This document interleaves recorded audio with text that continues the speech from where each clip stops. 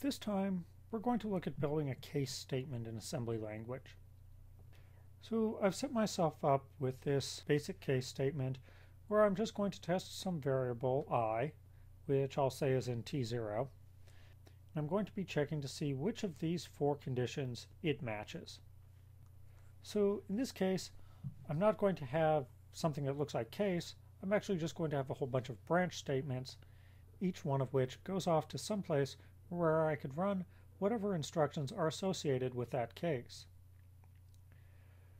So, for example, the first case, case 0, I'm going to say that if t0 is equal to $0, since $0 contains the value 0, then I will go to case 0. At the moment, I don't have the value 1 in a register, so I'll put the value 1 into t9. Then I can say if t0 equals t9, go to 1. Then I'll put the value 2 into t9. And then I can say if t0 equals 2, go to case 2. Otherwise, I will go to the default case. Now I could have done something similar to what I did before, where in between my branches I had all of the code to perform these operations.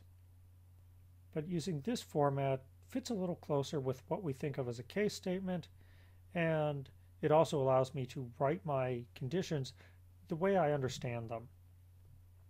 So now I'm testing for the case when t0 is equal to 0, or when t0 is equal to 1, or when t0 is equal to 2, rather than testing for the case when t0 is not equal to 0 and then going down to make another test.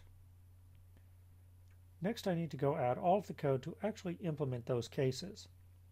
So for case 0, I need to print out the string 0.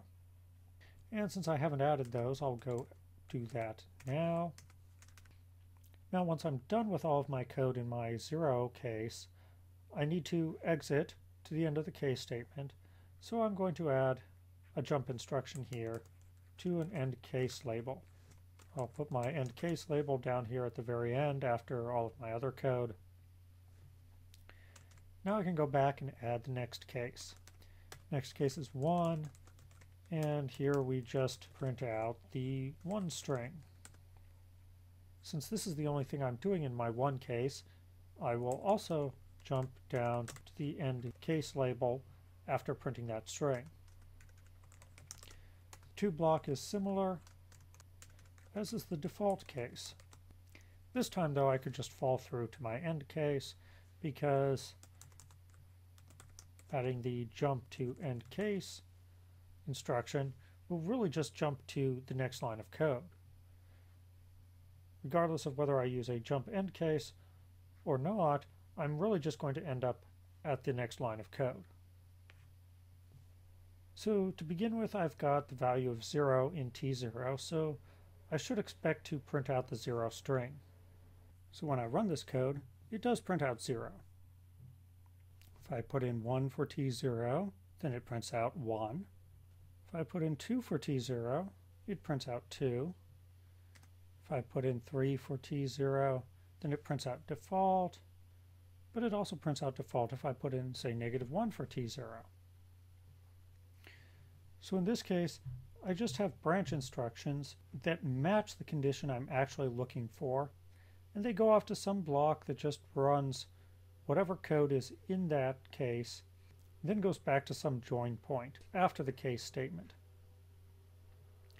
In this case, I'm just using branch equals instructions because I have a basic case statement, but I could easily do this with more complicated relations. I could compare, say, t0 to t1. If one is greater than the other, I could run the code, or I can do other similar things. So lastly, we're going to look at how that would apply to a regular if-else statement. Some students find this easier to do because you are writing the condition as you understand it rather than the reverse of the condition. But it ends up being a little clunky. You get a whole lot more code. The code that's actually being executed is starting to get away from where you're testing your condition. So it doesn't look quite as nice, but it can be easier to understand. For this one, I would start off with a test. So this time I would have branch equals t0 t1 to the if condition. And then I could do branch not equals t0 t1 else, because that's the opposite. But really, I know that if I got past my branch equals instruction, that t0 is not equal to t1. So I could just use a jump instruction instead. Now I need to put in my if condition, and my if condition says to print out the string hello. Now that I'm done printing that, I want to jump out of my if-else statement, so I'll add a jump to end if label. Then I have the else block, and here we'll also print out a different string. Now that I'm done, I'm just going to follow through to the end if label, and I'll run whatever code is after this statement. So I'll fill in two values for t0 and t1 here. In this case, t0 is equal to t1, so when I run this code, it prints out hello. If I change t1 to 1, then t0 is not equal to t1, so it prints out the word world instead. So this style is more similar to what we had with the case statement, where we were checking for all of our conditions, and then they branched off to some block of code where we actually implemented the case. Each of these blocks is separated as it's got its own label, and at the end of the block we jump back to some common case that we want to run afterwards. And that's all we're really doing here. We just only have one case to test for. We're only testing for the case where t0 is equal to t1. And again, we could do this with something more complicated. We could have done the comparison for, say, t0 being less than t1 or t0 being greater than or equal to t1. And that would have changed the comparison instruction, how we do the branch, but that's it. The rest of our conditional structure would be the same.